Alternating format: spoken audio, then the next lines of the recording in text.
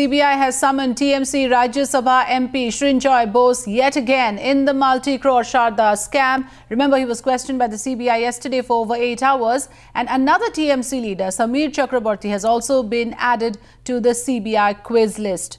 We have Shambit with us on the phone line. Shambit, it clearly seems that TMC now facing the heat over the Chitgate scam.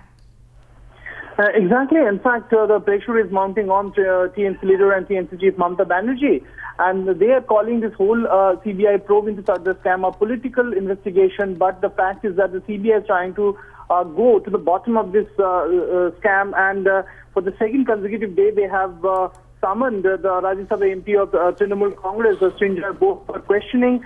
And this questioning is not only limited to the contract that Srinjoy Bose had with Sharda Group of Companies, Channel 10. In fact, there was a deal between Srinjoy Bose's newspaper, Shangbad Pratidin, and Sharda's Channel 10. In fact, Sudipta Sen had alleged that he had to bear all the liabilities of this Channel 10 and had to pay rupees 60 lakhs per month for this channel, and Srinjoy Bose's newspaper only shared content. Right. So the CBI is trying to find out what was the deal all about, and if there was any kind of blackmailing of Sudipta Sen, if any money has been siphoned off or not. So they are trying to find out that. On the other hand, TMC is trying to put pressure on CBI investigators, and they have planned a protest dharna in front of CBI office in Kolkata by their women's wing. The women's wing will be staging a protest dharna in CBI office for the whole day today.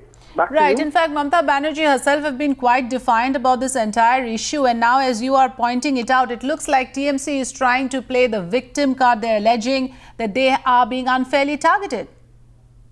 Exactly. In fact, they are saying that at the behest of the BJP, the CBI is working, and this whole investigation is a political investigation, and they're not answering specific questions or specific allegations that are being leveled against Trinamool Congress, its leaders, its chief Mamata Banerjee, by the opposition parties. And now they're trying to put counter pressure on the eve of the by-elections of two seats, assembly constituencies here in West Bengal, which is scheduled to be held on Saturday. So they want to make it look like that they are being victimized, and that's why the women's wing of Trinamool Congress will be staging outside CBI office for the whole day today, saying that Mamata Banerjee's image is being maligned by this political investigation by CBI.